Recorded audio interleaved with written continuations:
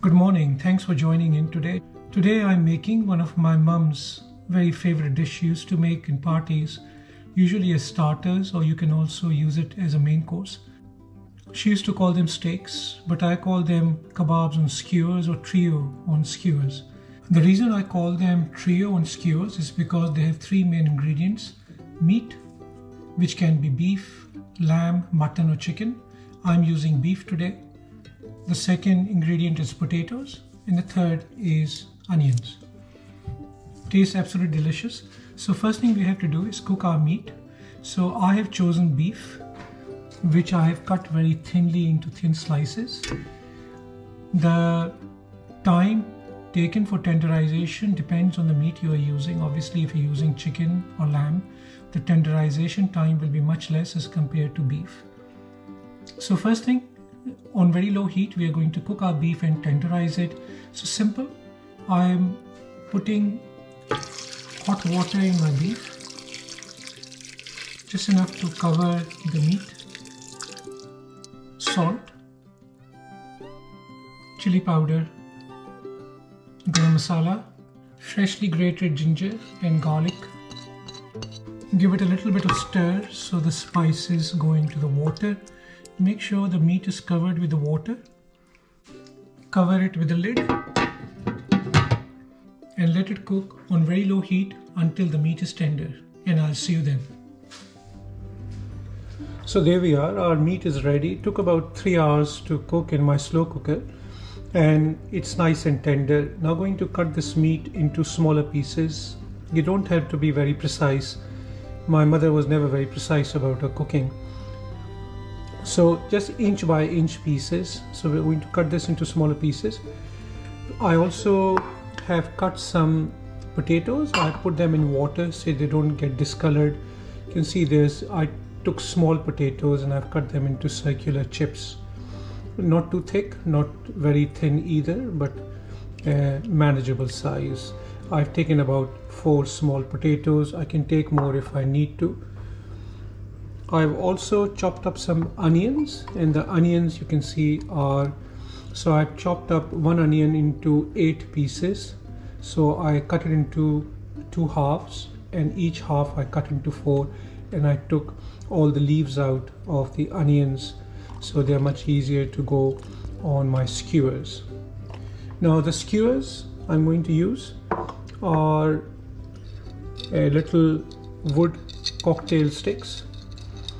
So you can use any little stick that you might have. I'm also going to make some breadcrumbs, and I also have some beaten up egg over here. So let's cut our meat into small pieces. So I've cut the meat into smaller pieces. You can see it's about inch by inch. Don't have to be very, very precise. Now let's make some skewers. So my onions, potatoes and meat. So this is how I make it. You can make it in any way you want, whatever goes first, entirely up to you. In the corner I put an onion, followed by a potato, followed by a piece of meat, followed by another piece of onion, potato, meat, potato and onion in the end again, just to seal it. And there it is. So I'm going to make as many as I can. So I made a few. Now we are going to dip this into our egg and coat it with breadcrumbs.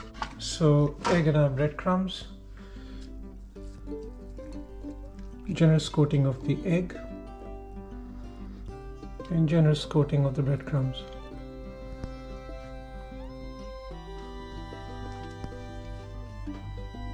So I've coated all of them with egg and breadcrumbs. They're ready to go and they're ready to be fried. Now they need to be fried in cooking oil. You can use a frying pan. I'm using an air fryer today, a bit healthier.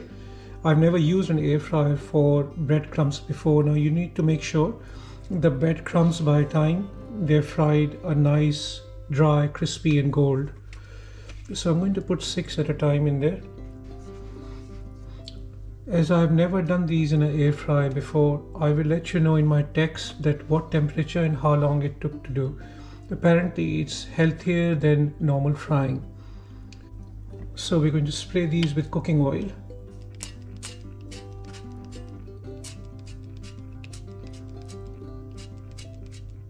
Okay, they're ready to go into the air fryer.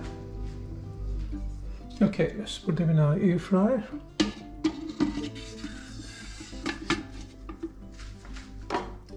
Put the lid on. Okay, let's put the program on air fry and let's put the temperature. I think I'll put it at 180. Time at 20 minutes to start. We check it.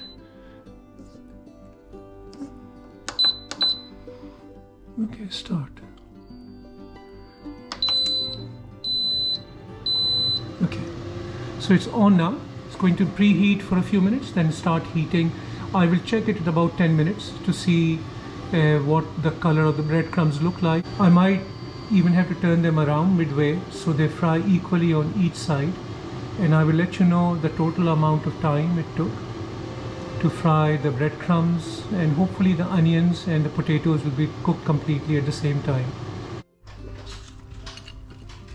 So just come out of the air fryer. The breadcrumbs are nice and crispy, well done.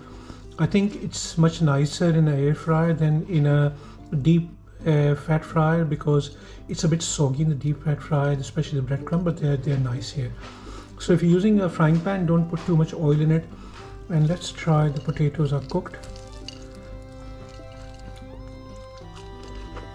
Yeah, it's nice. Potatoes are cooked. Onions are well cooked as well. And the breadcrumbs are nice and crispy and well done. So do try this dish. I hope you like it. Dip it in tomato ketchup and it will taste much nicer. And it's a lovely dish as a starter or part of the main course. Thanks for watching, and I'll see you soon. Until next time, take care.